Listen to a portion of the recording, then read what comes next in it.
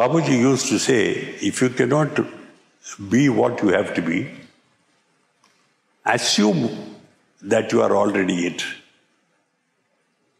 And then you will find that you become what it has to be. Assume that you are humble, and you will find that slowly the real humility comes into your being. Assume that you are hospitable, and not somebody looking for a, quid pro quo when you offer a lunch. So we start with assumption in spirituality. In the same way, we assume that in our heart there is divine light.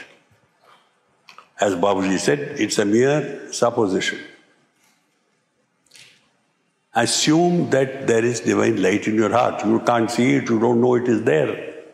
But assume it is there and meditate on it. You see? And then you will find as you continue to meditate and meditate, it is there.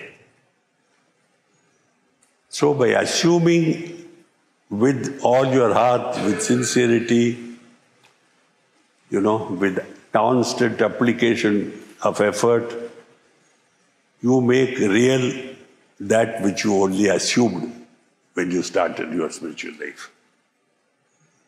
Then when that grows, your assumed hospitality, your assumed civility, your assumed humility slowly become all natural to you. They must become natural. They cannot be artificial. We have these maxims, 10 maxims. We have the discipline of Sahaj Marg, the moral code of Sahaj Marg, all of which are designed to make us perfect. And the perfection of that human being is that when an abhyasi approaches, often the Guru says Namaste before the abhyasi says Namaste. And nowadays, the abhyasi does not understand what is happening. He thinks the Guru is greeting him first because the abhyasi, is a great person, or is an excellent person, or is somebody to be welcomed with respect.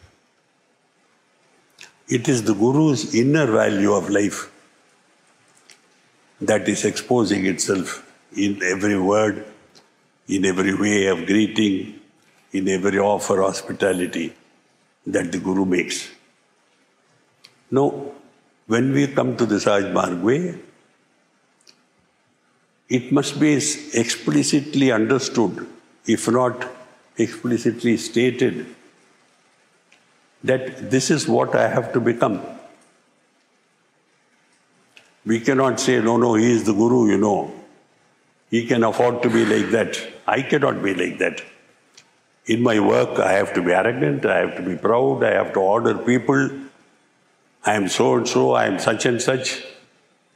You cannot say it. You may be all that. But it's like a judge, as Babuji used to say, like God is the judge. He is the judge, no doubt, but he gives you whatever you have to be doing.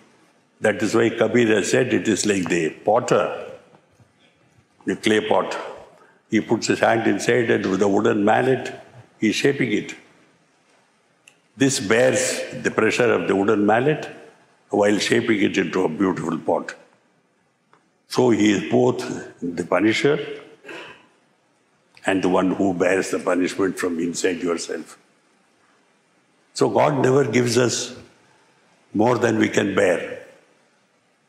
It is impossible to say, if you know spirituality in its true essence, that, I'm unable to bear this, it's too much for me to bear.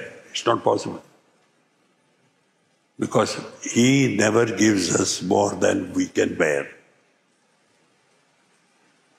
Whether it is pain or suffering or whatever. And when this comes, when this knowledge comes, understanding comes, we have love and reverence for the Guru, who is able to give us our treatment just to the extent that we can bear to become what he wants us to become.